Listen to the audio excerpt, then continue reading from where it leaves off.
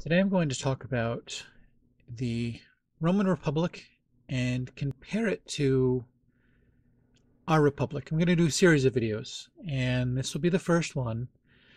And I'm going to talk about the how the Roman government was set up, because I can't do this topic justice without explaining to you how their system worked and how it fell.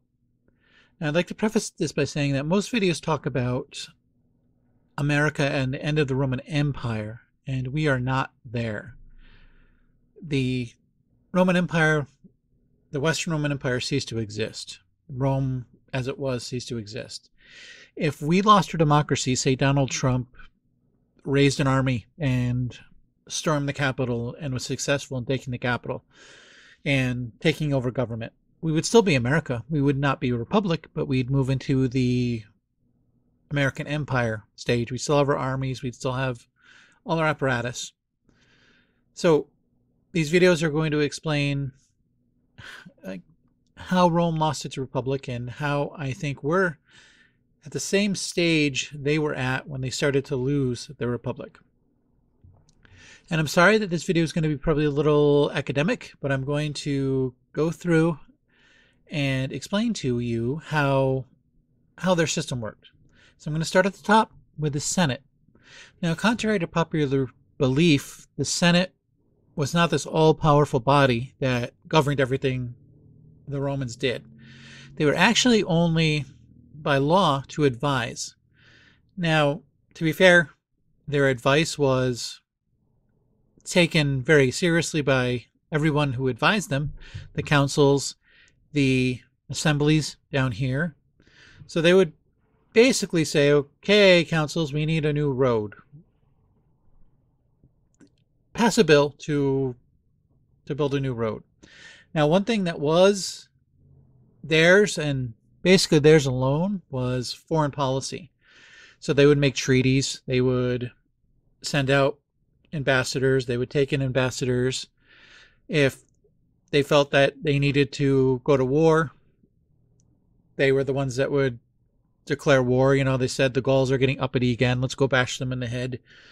There's nothing more a Roman like than bashing Gauls in the head.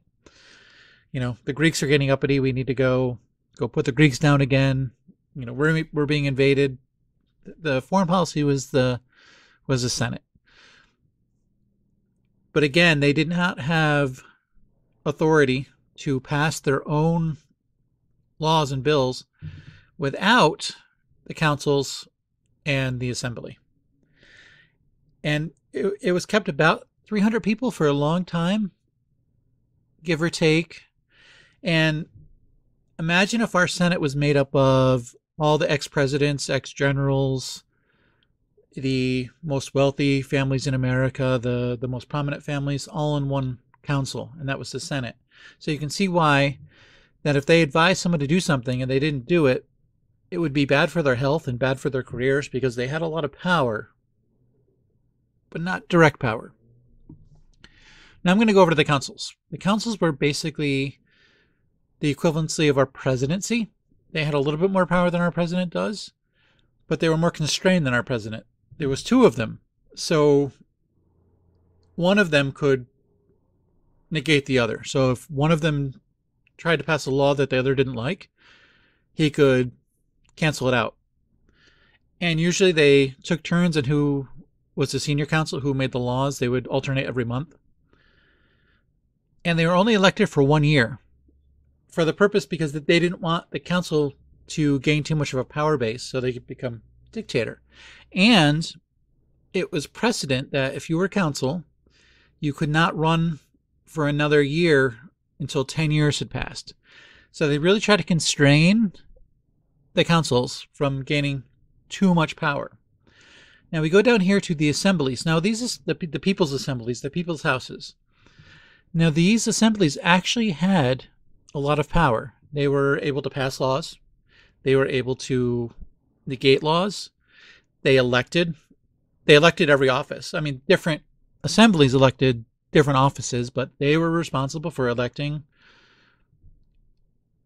every office. Well, except for the Senate.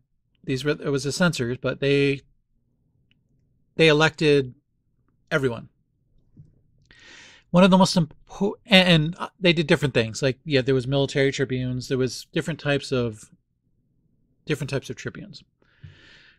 Now, one of the most important things they did, besides make laws, the council of the plebes, they elected tribunes. And the tribune to the plebes was one of the most powerful offices in Rome. There was usually a handful of these at one time, sometimes more, sometimes less. But they had the power to negate.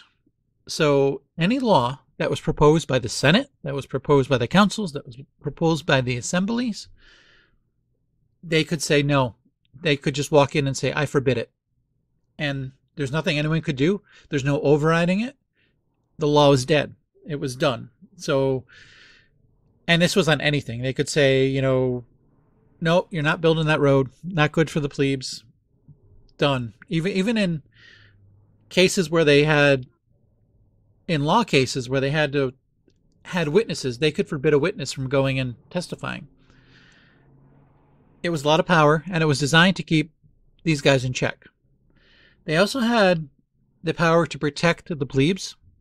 So if someone from one of the upper classes was abusing a plebe, they could appeal to their tribune, and the tribune could stop it. They could basically grant clemency to that person and say, no, you can't do this to my plebe.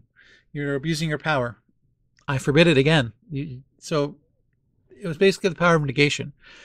They were also the Speaker of the House, so they would bring bills to the assembly. And they were sacrosanct, which means that if you killed one of these guys, your life was basically forfeit. And all the plebes, all the ordinary Romans had to promise to protect the tribune with their lives as a thanks for the tribunes protecting them. Now, I have to say that a lot of the tribunes, especially the tribunes to the plebes, ended up a lot wealthier after they left office than before they were in office, because there was a lot of bribes, a lot of $20 handshakes.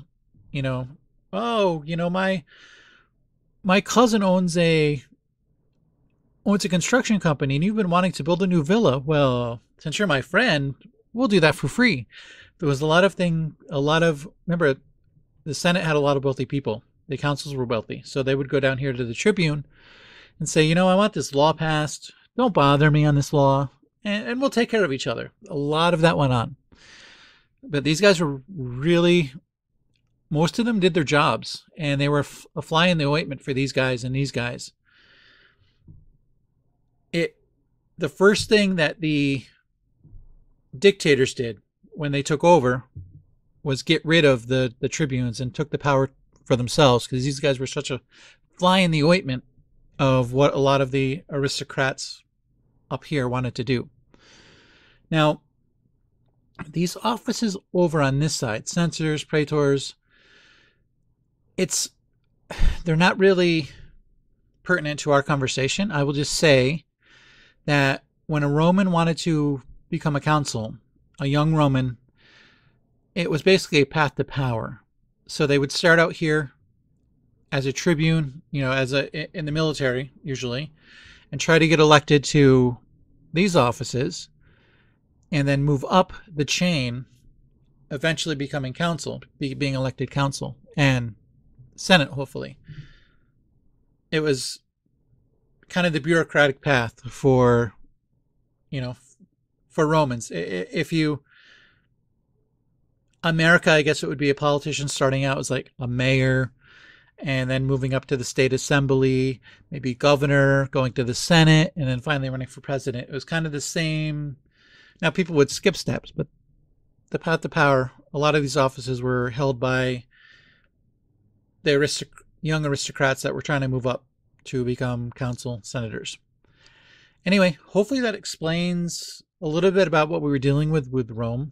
In future videos, I'm going to go into how the system was corrupted and how it fell, and then I'm going to go into how the American system is being corrupted and how easily it could fall, and how we're kind of in the same milieu that the Romans were in at the end of the Republic. Anyway, that's about all. Remember, never to believe in anybody's propaganda, not even your own. And if you like this video, like and subscribe. Thanks. Bye-bye.